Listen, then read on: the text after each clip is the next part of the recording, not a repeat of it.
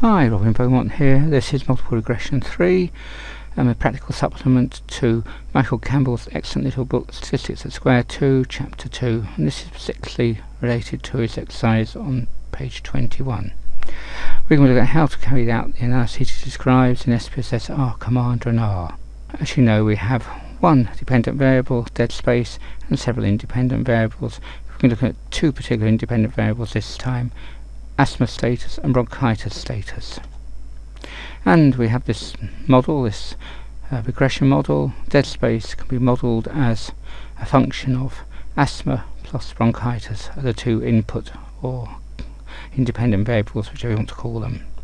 And because they are both nominal, this is actually a type of ANOVA, and also because the way Campbell has structured the data within them, they can either be asthmatic, bronchitic, or normal. They can't actually have asthma on bronchitis. So this means that we've actually got an ANOVA type situation. So what we're doing is using multiple regression to actually carry out an ANOVA design. So to do this, we actually need to create two new variables. One I've called normal and the other I've called condition. So a normal variable I'm going to code as if they didn't have either asthma or bronchitis, they'll get the value 1, and if they've got either asthma or bronchitis, they're diseased, and it's coded as 0. For the condition variable, I'm coding it slightly differently. I'm giving them 1 if they've got asthma, value 2 if they've got bronchitis, and 3 if they're normal.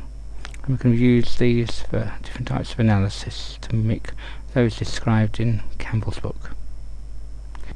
So the first thing I'd like to do is actually get some feeling for the dead space variable and how it relates to the three conditions, that is if they've got bronchitis, asthma, or if they're normal.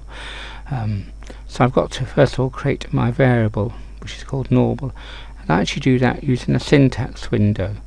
So I actually go to File, New, Syntax window. Alright, and that will open a syntax window. I've actually done that already, so I'll open my syntax window now. Here we are, and I've written some SPSS code. It's called syntax in this. If you want to hear what it says, is compute normal equals 1. So that's going to create a new variable, and it's going to put the value 1 in every single case in our file for that variable. Then it says if the asthma variable equals 1 or the bronchitis equals 1, then normal equals 0. And I've given it a value label here, value labels, and for normal, this new variable I created, and it's 1 means normal, 0 equals disease, and I've used this execute command to do it. So if we just look at our data frame there, we have nothing in it, but if we go back to our window, syntax window, and I highlight this and then press this big button looking thing, it says selection, it'll run that code. It brings up the output window, can minimize that, and now if we go back to my data, it's created a new variable called normal, and that's giving me the values of those that are diseased as equal to 0 and those are normal equal to 1. And if we look in the variable view, you'll see we've got those value labels added there. Right, we also want to create the other variable I was talking about, and if we look down here, we've got the code for that. That's taken a different command here called recode, and it's saying the asthma variable, if it equals 1, we'll make the condition, this new variable, equal 1, else the condition variable in this new one will equal 3. Then another line says if the bronchitis variable equals 1, then the condition variable equals 2. So if there's asthma, we'll get the number 1 in the condition variable. If they've got nothing, they'll get the value 3. If they've got bronchitis, they'll get value 2. And then I'll give them the 3 labels there. So if we run that, we'll get another variable as well. Close the output window, go back to here, and here we are. If we look on the value labels, we'll have them as well for that condition. There we are. Right, so to get this bar chart, I'm interested to see how dead space reacts to the different conditions, and if they're normal, I just choose box plot normal, simple, define, and then we can height in the variable box, and we'll have condition in the category axis. Click OK, and then in the output window, look down here,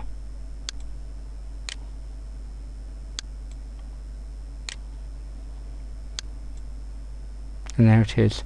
We have a 3-box plot with condition down the bottom, asthma, bronchitis, normal, and height along the side there. Actually what we wanted was dead space, wasn't it? But that's quite interesting, but it shows that the condition, for each condition, the height of the subject goes up. So we haven't really got a random sample compared to height, and we know that height is highly correlated with dead space. So we'd probably expect, because we've got unequal groups concerning height, we probably expect the dead space to go up anyway, regardless of their condition. So we'll go back and do that again.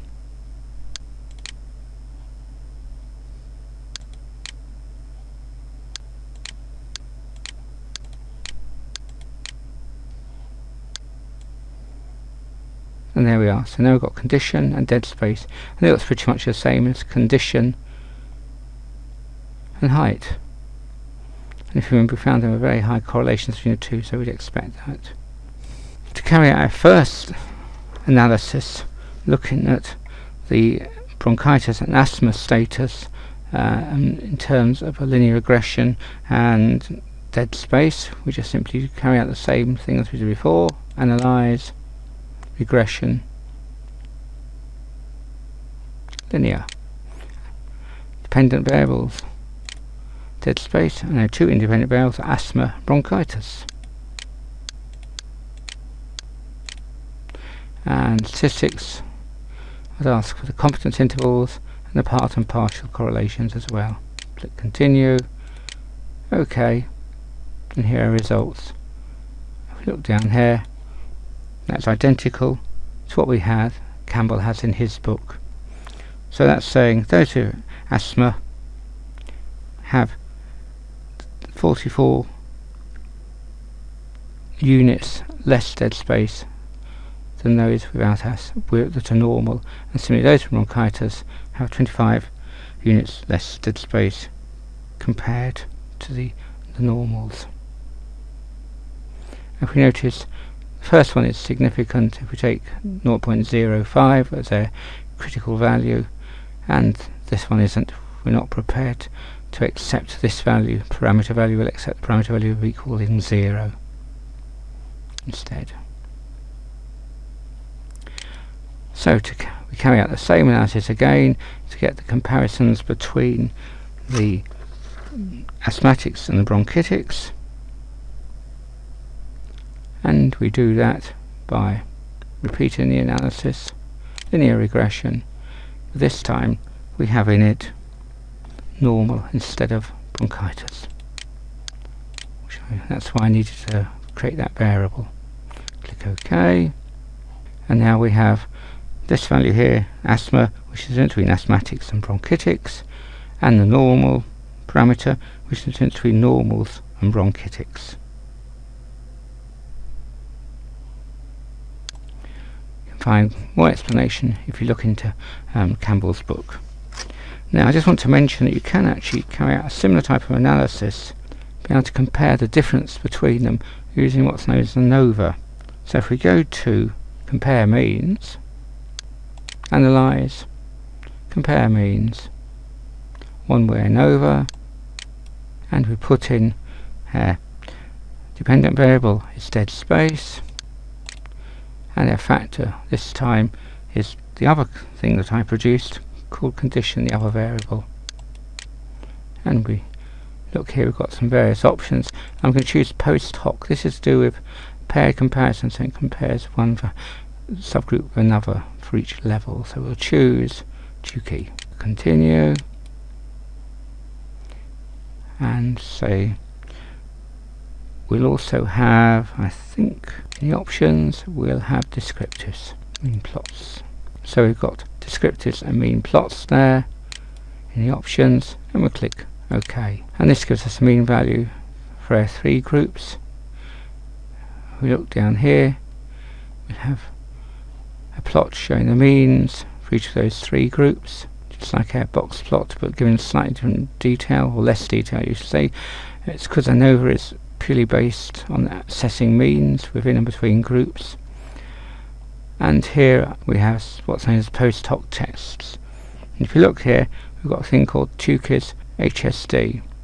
And if we compare the significance values, there we have asthma versus normal is significant, and bronchitis groups are not significantly different from any other group, and that's it really. It's asthma and normals. The two only groups of difference, which is exactly the same as we discovered carrying out our two pairwise analyses. So we've carried out the last example in Campbell's chapter, and you can find a lot more detail in the actual book by Campbell, and also in Norman and Striner's Biostatistics Multiple Regression chapter, where they talk about centering variables to help with interpretation. Well worth a read. Remember, we've only talked about the practical exercises in these YouTube videos, not really what they mean, or what you should be looking for, or in terms of diagnostics or perhaps sensitivity of your model, or power, or anything to do with these other more important subjects. So I recommend you definitely look at these books and further details. Bye.